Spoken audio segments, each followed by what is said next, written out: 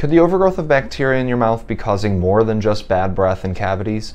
Bacterial cells in our body outnumber our normal cells by about 10 to 1. These are mostly on our skin, in our mouths, and in our gut. And the imbalance of good bacteria and bad bacteria typically lead to different issues in the areas, such as rashes on the skin or constipation in the gut. But new studies are finding that the microbiome composition of your mouth is especially important not only for things like bad breath and cavities, but also heart disease, metabolic syndromes, and even Alzheimer's.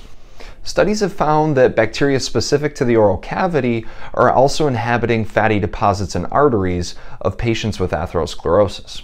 New research has also shown that the oral bacteria P. gingivalis is associated with Alzheimer's disease. This is the most common bacteria to cause gum disease, and they found that as it migrates into the brain, it causes an infection. The body's response to that infection is to produce the beta amyloid plaques that are the hallmark of Alzheimer's.